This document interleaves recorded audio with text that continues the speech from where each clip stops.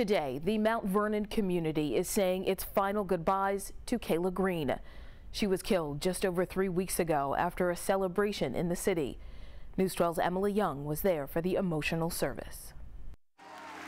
We come to give God some glory for her life. Come on, as short as it was, God. Come on, we come to celebrate the life of this little child. Macedonia Baptist Church in Mount Vernon, packed with friends and family of Kayla Green, who all came to say a final goodbye. We cannot allow Kayla and the hurt and the pain and the agony from her loss to be in vain. We must confront bullying in school, at work, at home. A whole city in mourning. We always tell our young people, do well in school, become involved and engaged, pick good friends, do the right thing. And everyone, Kayla did each and every one of those things.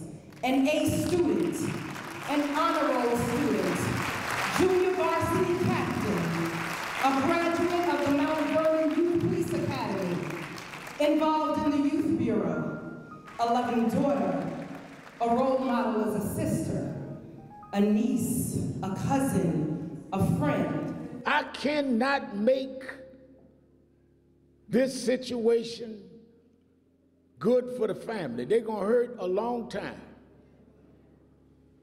But what we can do in Kayla's name is put a mirror in front of our face and say, what are we doing to stop this? The entire cheer squad, as well as the basketball team, also in attendance. All of you that were cheerleaders with her, y'all got to finish Kayla's journey.